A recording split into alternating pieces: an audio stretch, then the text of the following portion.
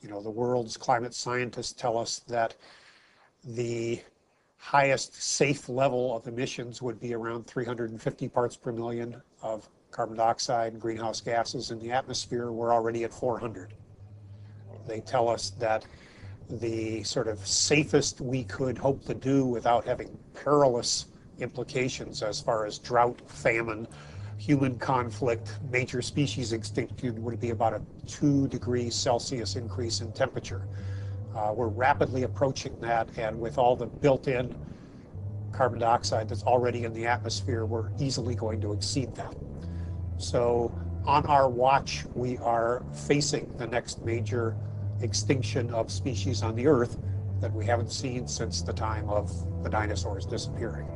You know, when whole countries go underwater because of sea level rise, when whole countries find that there's so much drought that they can't feed their population, and as a result they need to desperately migrate to another country or invade another country.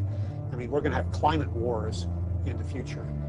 And what about livestock and animal agriculture? Well, what about it? I mean,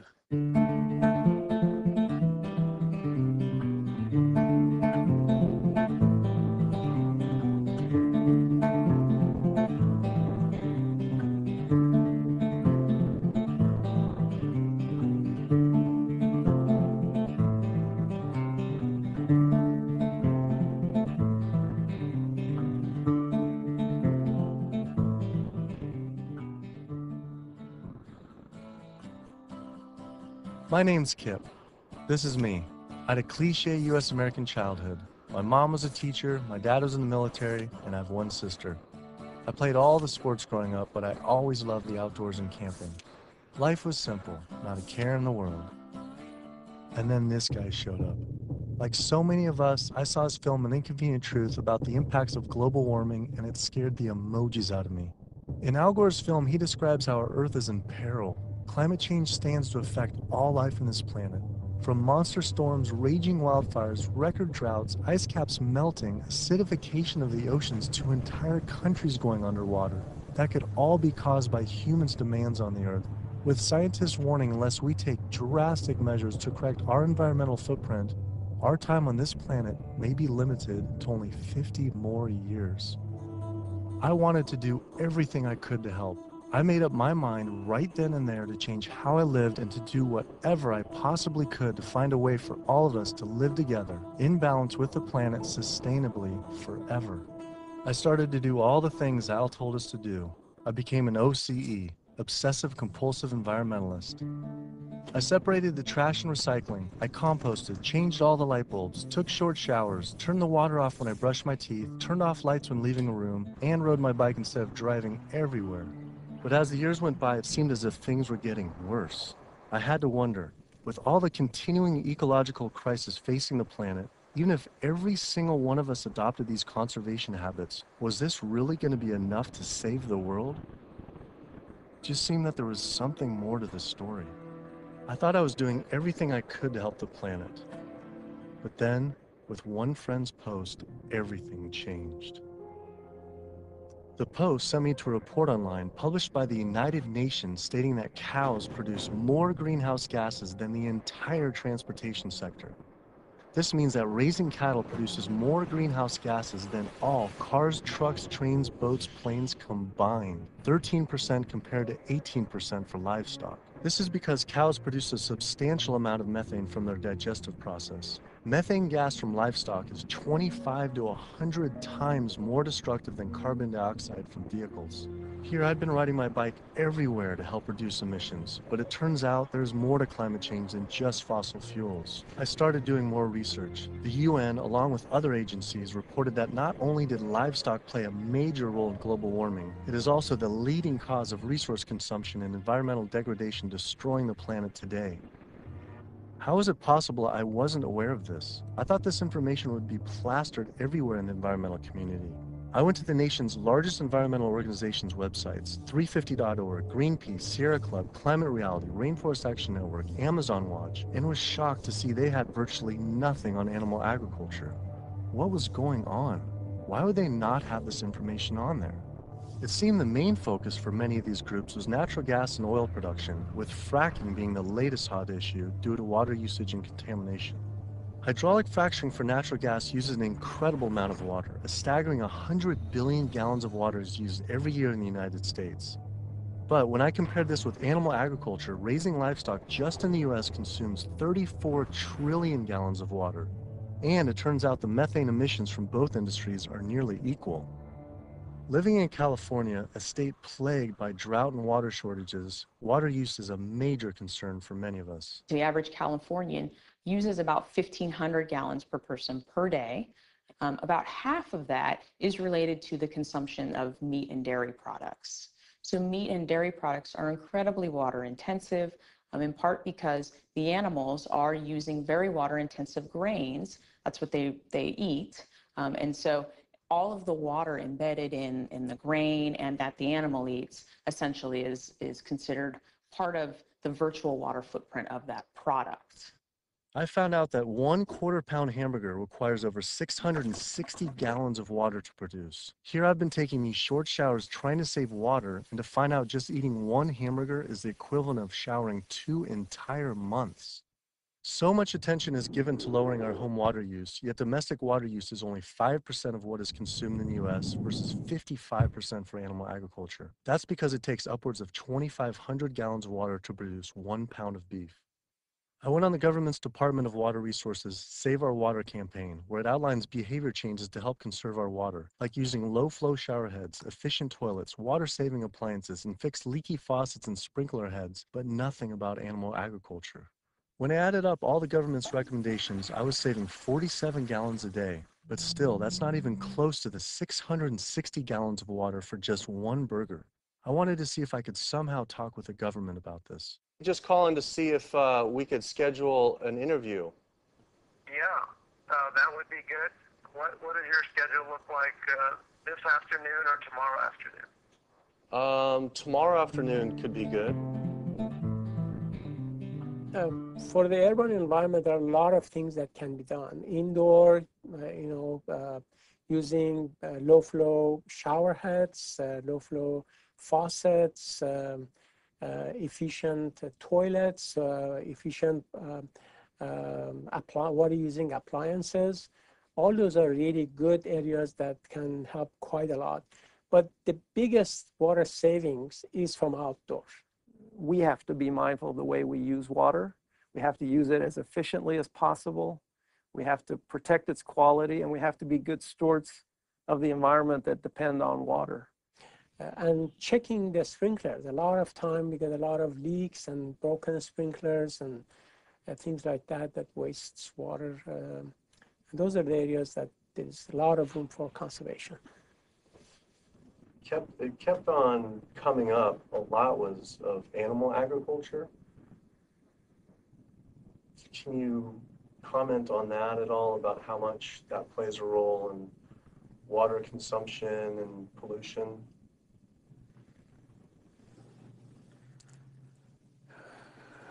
That's, I mean, that's not my area. One study that found that 1 pound of beef, 2,500 gallons of water. Yeah. Yeah.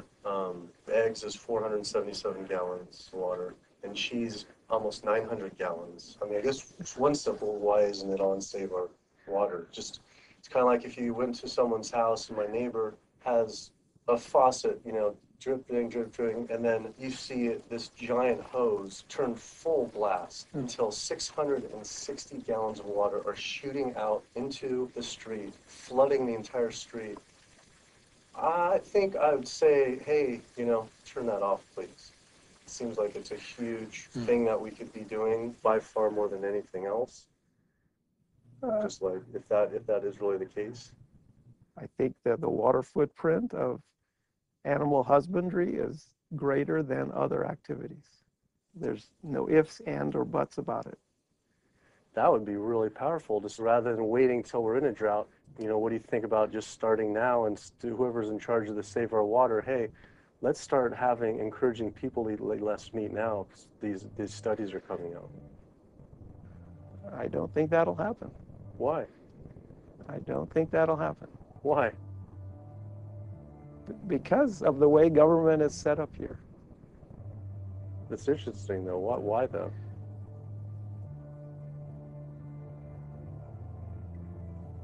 One is water management and the other one is behavior change. Behavior of taking showers and not watering your lawn and doing all that, that's behavior.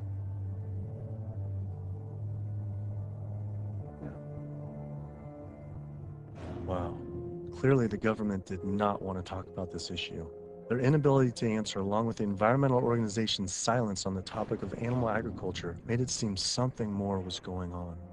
I started doing more investigating on the impacts of livestock and found out the situation was actually worse than I had thought. In 2009, 2 advisors from the World Bank released an analysis on human-induced greenhouse gases, finding that animal agriculture was responsible not for 18%, as the UN stated, but was actually 51% of all greenhouse gases. 51%. Yet all we hear about is burning fossil fuels. This devastating figure is due to clear-cutting rainforests for grazing, respiration, and all the waste animals produce. This makes animal agriculture the #1 contributor to human-caused climate change. But not only that, I found out raising animals for food consumes 1/3 of all the planet's fresh water, occupies up to 45% of the Earth's land, is responsible for up to 91% of Amazon destruction, is a leading cause of species extinction, ocean dead zones, and habitat destruction. Yet, the world's largest environmental groups that are supposed to be saving our world didn't mention this anywhere. I had to speak with environmental organizations to find out why they weren't addressing this issue. I sent off dozens of emails, made call after call, spent hours on hold. Days became weeks and weeks became months, and for some reason, no one wanted to talk to me about this. So bizarre. I supported these organizations for so long and now was met with silence. I was, however, able to connect with a handful of environmental authors and advocates that were willing to address this issue. I took my old trusty van, Super Blue, out of retirement and hit the road. So my calculations are that without using any gas or oil or fuel ever again from this day forward, that we would still exceed our maximum carbon equivalent greenhouse gas emissions, the 565 gigatons, by the year 2030, without the electricity sector even, or energy sector even factored in the equation, all simply by raising and eating livestock. If you reduce the amount of methane emissions, the level in the atmosphere goes down fairly quickly, and within decades, as opposed to CO2. If you reduce the emissions to the atmosphere, you don't really see a signal in the atmosphere for 100 years or so. The single largest contributor to every known environmental ill known to humankind: deforestation, land use, water scarcity, the destabilization of communities, world hunger. The list doesn't stop. It's an environmental disaster that's being ignored by the very people who should be championing. Free-living animals made up, 10,000 years ago, made up 99% of the biomass. And human beings, we only made up 1% of the biomass. Today, only 10,000 years later, which is really just a fraction of time, we human beings and the animals that we own as property make up 98% of the biomass. And wild, free-living animals make up only 2%. We've basically completely stolen the world, the earth, from free-living animals to use for ourselves and our cows and pigs and chickens and factory farmed fish. And the oceans have been even more devastated. Concerned researchers of the loss of species agree that the primary cause of loss of species on our Earth that we're witnessing is due to overgrazing and habitat loss from livestock production on land, and by overfishing, which I call fishing, in our oceans. And we're in the middle of the largest mass extinction of species in 65 million years. The rainforest is being cut down at the rate of an acre per second. And the driving force behind all of this is animal agriculture, cutting down the forest to graze animals and to grow soybeans. Genetically engineered soybeans to feed to the cows and pigs and chickens and factory farmed fish. 91% of the loss of rainforest in the Amazon area thus far to date, 91% that's been destroyed, is due to raising livestock. The leading cause of environmental destruction is animal agriculture. I just couldn't understand why the world's largest environmental organizations were not addressing this when their entire mission is to help protect the environment. But that's the thing too, is they say, use less coal, ride your bike, eat less meat. Yeah. I think they focus grouped it and it's a political loser. In terms of, yeah, because they're membership organizations, a lot of them. They're looking to maximize the number of people making contributions, and if they get identified as being anti-meat or challenging people on their everyday habits, that's something that's so dear to people that it will hurt with their fundraising. They do not want to address the primary driving cause of environmental devastation, which is animal agriculture, because they're businesses and they want to make sure that they have a reliable source of funding. I was invited to a meeting with Al Gore some years ago now, and made these methane arguments. He was really pushed back, and that's just his argument. It's hard enough to get people to think about CO2. Don't confuse them. I think that the problem with a lot of organizations that are focused and have a laser focus don't go off message because they don't want to piss off another whole group of people that will make their lives difficult. If you listen to the majority of the major environmental organizations, they're not telling you to do much besides live your life the way you've been living it, but change a light bulb from time to time, drive less, use less plastic, recycle more. It's better for their fundraising and better for their profile to create a victim and perpetrator sort of plot line. It's like when we talk about the fact that when we have a dysfunctional family and the father is an alcoholic, that's the one thing no one talks about. Everybody goes around that, and yet it's the one thing that's causing the devastation in the relationships in the family, because no one wants to talk about it. How could these organizations not know? I mean, the issue is right in front of them. It's unmistakable at this point. And just like these organizations, they're falling over themselves to show the general public that climate change is human caused. And in doing so, they completely fail to see what's right in front of them, that animal agriculture, raising and killing animals for food, is really what's killing the planet. That was it. No more emails, no more phone calls. I had enough. I realized if I wanted answers, I would have to go to these organizations' headquarters in person. Hi, how's it going? We're doing a full-length feature documentary, and it's on sustainability and animal agriculture plays a role. And we're seeing if we can talk to David Barr. Barr? Yeah. Okay. You've an appointment with him? We've been trying for it's almost 2 months, and we haven't even had one receptive email or anything. So we're seeing if we can just set something up. Let me just get They sent out their PR person instead. She refused to be filmed and told us to turn off the camera, but promised someone from their rainforest, ocean, and climate change departments would all speak with us, finally. Next stop was to give Sierra Club a visit. Turns out they were a bit more receptive to me showing up at their doorstep. Hey, how's it going? With the climate change, what's the leading cause of that? Well, it's basically burning too many fossil fuels. So coal, natural gas, oil, tar sands, oil shale, all these new exotic fuels that are kind of hybrids between them. But that's basically what is loading up the atmosphere. So we have this greenhouse effect where the heat is getting trapped and the temperatures are soaring at a rate that has never existed in the history of the Earth. And what about livestock and animal agriculture? Well, what about it? I mean, we do just research. A couple of the UN report says it's more. Livestock accounts for more than all transportation put together. A recent 2009 World Watch report, livestock causes 51% of all greenhouse gas emissions. Yeah, well, it is a big issue, and we need to address that as well. But, there's just so many different potential sources of methane and carbon emissions. If the number one leading cause is animal agriculture and meat consumption, then doesn't that need to be the number one focus, if not the number two? Well, That's your assessment. Our assessment is different. That was bizarre.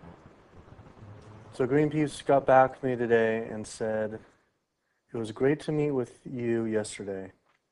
I've spoken with various people here at Greenpeace about your request, but I'm afraid we're not going to be able to help this time. Thanks again, and we wish you the best of luck." Greenpeace's response reminded me of the statistic that 116,000 pounds of farm animal excrement is produced every second in the United States alone. That is enough waste per year to cover every square foot of San Francisco, New York City, Tokyo, Paris, New Delhi, Berlin, Hong Kong, London, Rio de Janeiro, Delaware, Bali, Costa Rica, and Denmark combined. Livestock operations on land has caused created more than 500 nitrogen flooded dead zones around the world in our oceans, comprise more than 95,000 square miles of areas completely devoid of life. So any meaningful discussion about the state of our oceans has to always begin by frank discussions about land-based animal agriculture, which is not what our conservation groups, Oceana being the largest one in the world right now, the most influential, as well as others, that's not what is at the apex of their discussions. I went on my favorite ocean protection organization's website, Surfrider Foundation, to see what they were doing about this. Mostly what I found were campaigns about plastic bags and trash, but nothing about animal agriculture. What is the number one coastal water quality issue polluter? Yeah, I mean, a lot of it, it's actually, we call it the toxic cocktail, because it really is this sort of diffuse source. So it's, heavy metal from tires and brakes and cars, heavy metals. It is these herbicides and pesticides. It's really just, it's kind of picking up the everything we leave on the ground and collecting it together and pushing it out into the ocean. So it's hard to actually target like one thing. We're doing our research on this particular one and runoff, and it's kind of increasingly as we're like interviewing more and more people, it keeps coming up. The animal agriculture as being, and we read animal agriculture as being the number one water polluter, considerably by more than any other. Yeah, that's interesting. I think, I guess it depends on the regions that you focus on, like the urban areas, which is sort of like where we are here in Southern California. We don't see that because there's not a lot of sort of agricultural farms. But if you look in the mid-Atlantic, sort of Maryland, Virginia, North Carolina, that region, I know there's a lot of poultry farms and a lot of hog farms, and it's a huge waste issue. I was surprised that not only did they not focus on farm runoff, but they also didn't mention any campaigns about how our oceans are in near collapse. The UN reported that 3/4 of the world's fisheries are overexploited, fully exploited, or significantly depleted due to overfishing. The oceans are under siege like never before, and marine environments are in trouble. And if we don't wake up and do something about it, we're going to see fishless oceans by the year 2048. That's the prediction from scientists. The fact that when people look at fishing, sometimes they're only looking at the fact of the animals who are actually consumed by humans, and we're not necessarily looking at all the animals who are caught in the drift nets, all the other animals who are killed in the industry. And when you look at even the shrimping industry has done a lot to devastate the planet as well in terms of breaking down natural barriers that we have to protect the islands. We're at over 28 billion animals were pulled out of the ocean last year. They're not ever given a chance to recover. They can't recover. They don't multiply that quickly. They don't, they don't come back. We're not giving them an opportunity. The oceans are in complete collapse. The large fish species are nearing extinction. The way fishing is done today to feed the demand for 90 million tons of fish is primarily through massive fish nets. For every single pound of fish caught, there's up to 5 pounds of untargeted species trapped, such as dolphins, whales, sea turtles, and sharks, known as bykill. If we were to imagine this same sort of practice happening on the African savanna, targeting gazelle, but in the process scooping up every single lion, giraffe, ostrich, and elephant, nobody would stand for it. Yet, this is what is happening in our oceans every single day.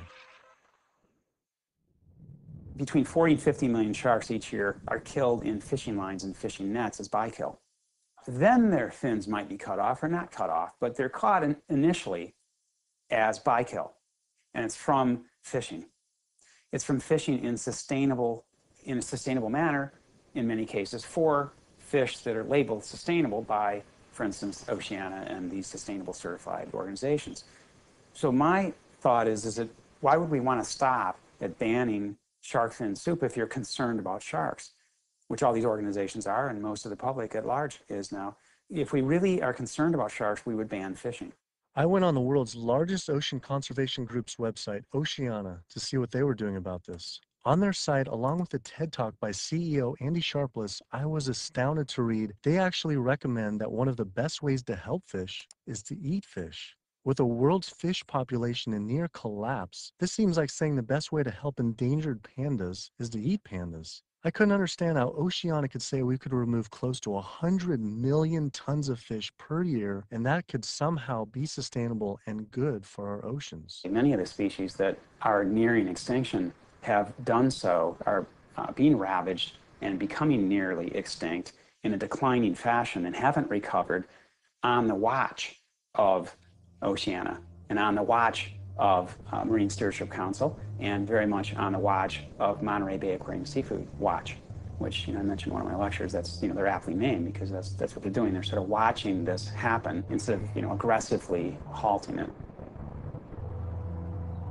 I mean, according to the United Nations Food and Agriculture Organization, roughly 3/4 of all the fisheries out there are either fully exploited or overexploited. So there's really not a whole lot of fish stocks out there that you might consider at healthy levels for the ecosystem. Watching Andy's TED Talk gave about feeding the world. In 1988, fish catch, as you mentioned, peaked at 85 million tons. How is it possible that we can sustainably catch 100 million tons by 2050, regardless if it's in a farm or if it's in the ocean? If for every pound of fish you're taking out, you're essentially taking out 5 pounds of wild fish, no matter whether it's a pond or it's in the ocean. How can that be sustainable?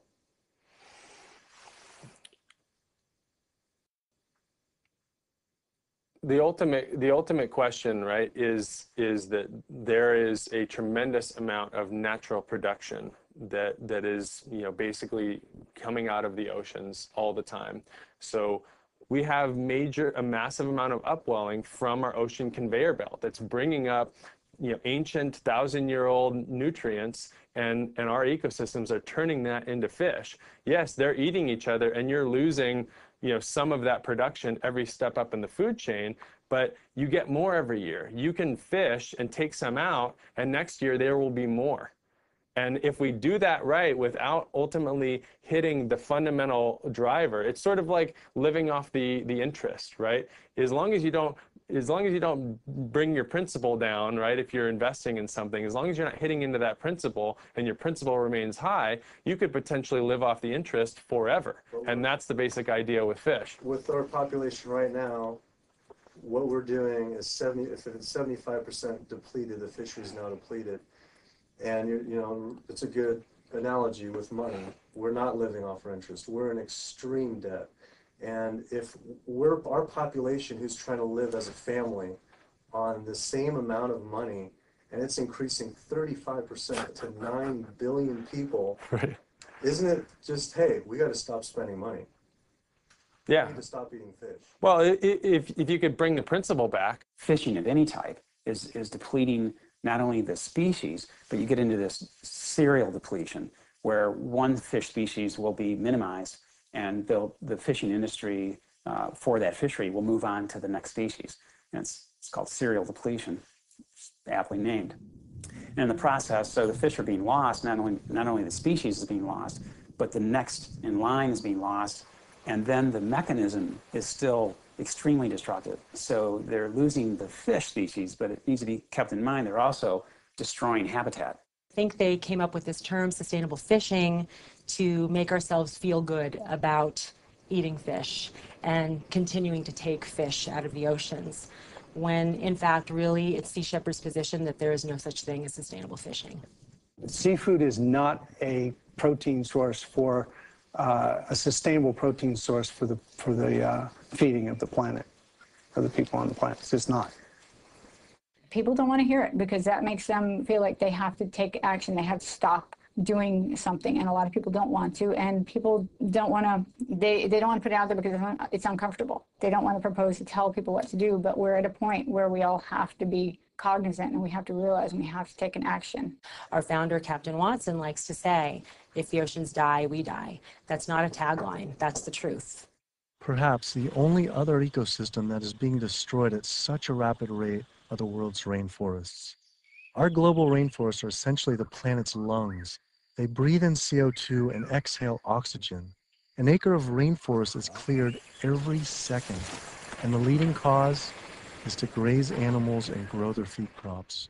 That is essentially an entire football field cleared every single second. And it is estimated that every day, close to 100 plant, animal, and insect species are lost due to rainforest destruction.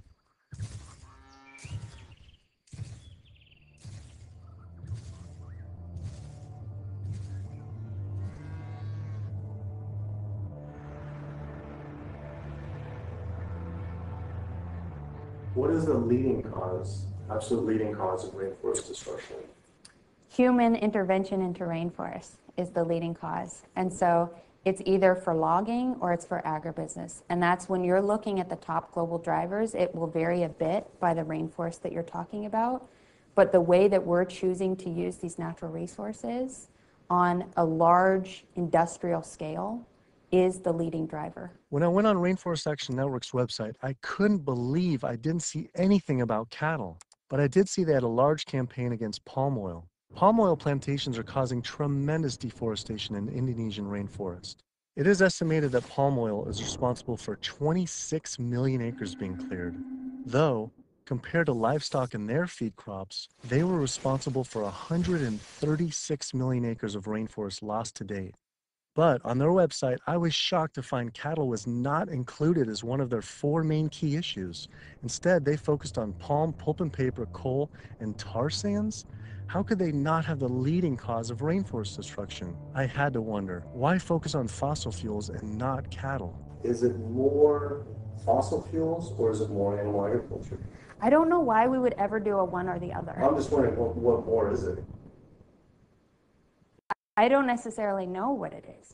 Could the executive director of one of the world's largest rainforest protection groups honestly not know what was going on? Or even worse, were they hiding it on purpose? And if so, why? I immediately went to Amazon Watch to see if they would say what the leading cause of rainforest destruction truly is. The most biologically and culturally diverse place on the planet is under massive attack right now. The Amazon rainforest itself could be gone in the matter of the next 10 years. What is the leading cause of rainforest destruction?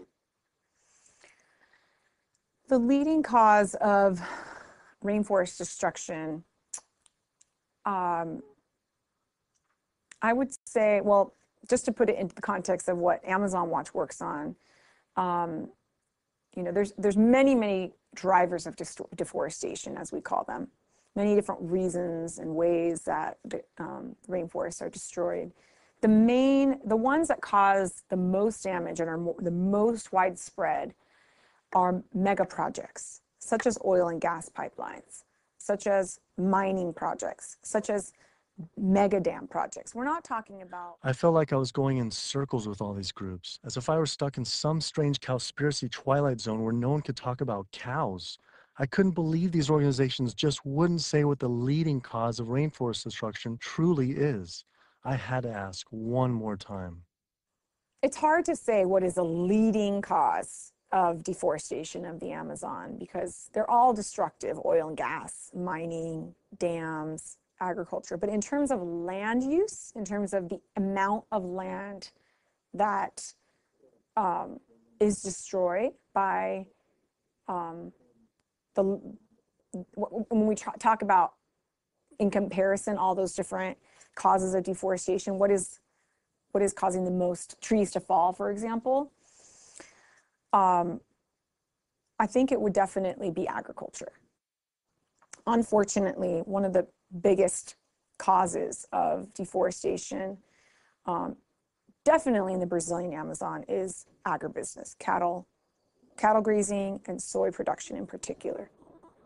This is really what's going on. Why do you think that's like no Greenpeace or no one's really saying the whole story?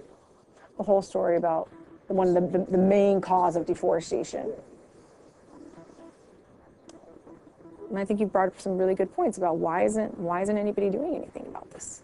And I think in Brazil in particular, I think when we look at what happened after the forest code was passed, and people who were standing up against the lobbyists and the interests, the special interests, the cattle industry, the agribusiness industry, what was happening to them? A lot of people were speaking out, got killed.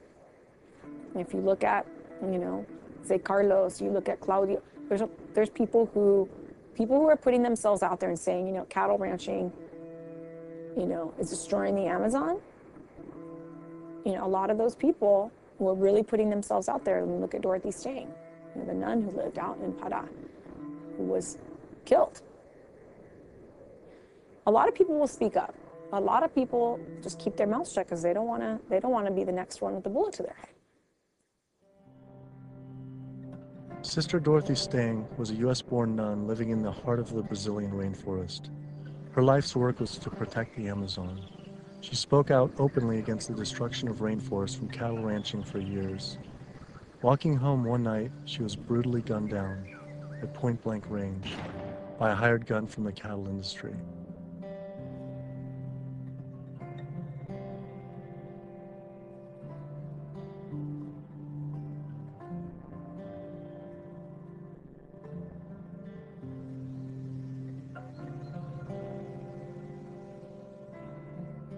After Greenpeace's initial denial for an interview, I wrote again, begging they reconsider.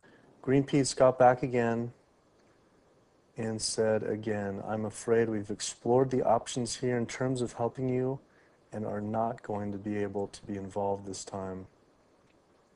You mentioned you were also speaking to Oceana. I'm sure they'll be able to give you some great quotes about ocean-related issues. Thanks again for thinking of us. Unbelievable. With Greenpeace unwilling to be interviewed, I had to find a different avenue for answers. There's something really fishy going on over there. Fortunately, I found a former Greenpeace board of director who now speaks openly about the industry. Environmental organizations, like other organizations, are not telling you the truth about what the world needs from us as a species. It's so frustrating when the information is right before their eyes. It's documented in peer-reviewed papers and journals. It's there for everybody to see, but the environmental organizations are refusing to act. Nowhere do you find in their policies, and nowhere do you find in the Greenpeace mission that diet is important, that animal agriculture is the problem. They are refusing, like other environmental organizations, to look at the issue. The environmental community is failing us, and they're failing ecosystems. And it's so frustrating to see them do this. NRDC, the Earth's best defense. All right, so here they actually do have a few things on animal agriculture. The leading cause of environmental degradation is too much pollution and too many engines churning too fast in too many places around the globe.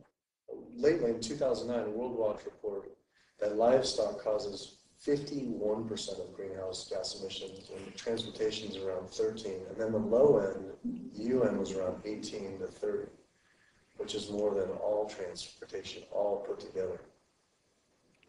Internationally or nationally?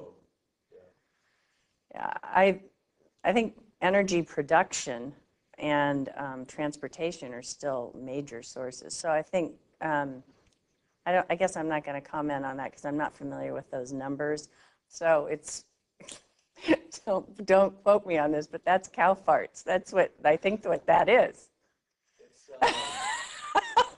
I think that's cow farts.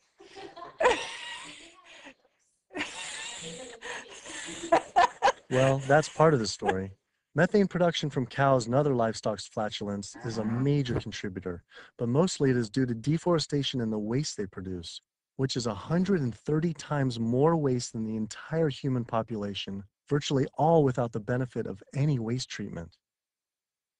NRDC absolutely, as I said, has a big food program. In fact, we just, every year we do the Growing Green Awards, and we recognize food innovators. And this last year, one of the awardees was a sustainable pork producer, actually, that doesn't use any antibiotics, and also the antibiotic use that industrial food production in the United States uses right now. Is, you know, we're getting the majority of antibiotics in the United States are administered to healthy livestock. I wanted to visit one of these sustainable farms. I found the Market Guard grass-fed beef farm on the lush, misty California coast.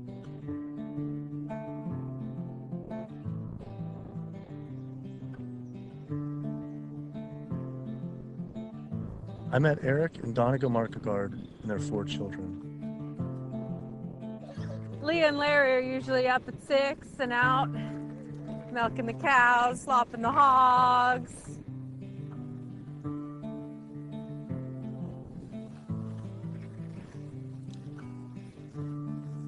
Altogether, we graze about 4,500 acres, and this is our home ranch, and this is 952 acres of that.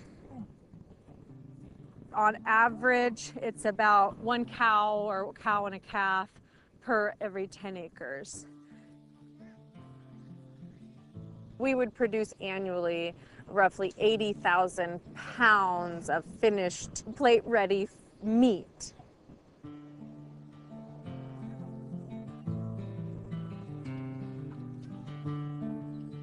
We keep about 10 pigs in roughly a 50-acre area, and we move them around in 10-acre pastures. Some people think that pigs are dirty and gross, but I really like them. They know people, and they'll be friends and really nice. And they could be like your best friend, or could be like your sister. See?